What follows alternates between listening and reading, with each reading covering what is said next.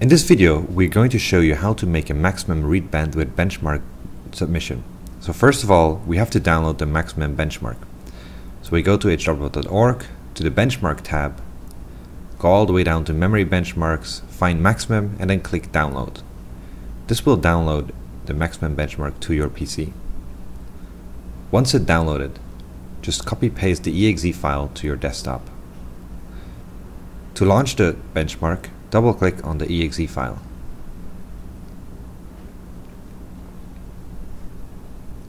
To start the benchmark, simply click Start Benchmark.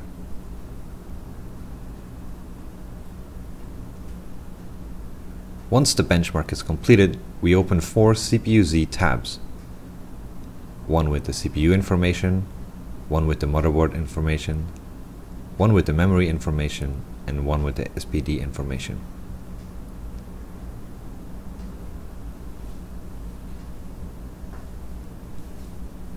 Once you have the 4 ready, just use the snipping tool to create a validation screenshot.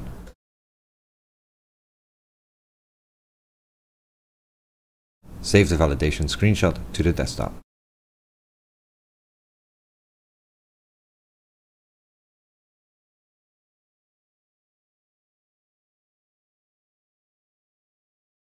Now we can submit the score to HWBOT.org.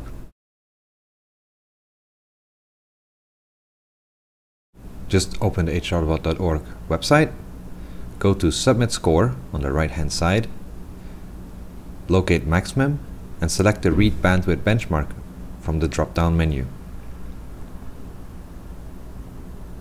Enter your benchmark score, then enter the hardware manually by entering the hardware name and then selecting the correct item from the Dropbox menu.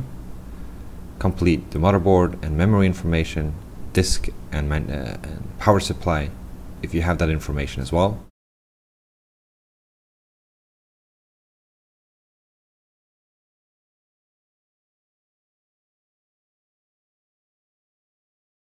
Choose the correct verification screenshot.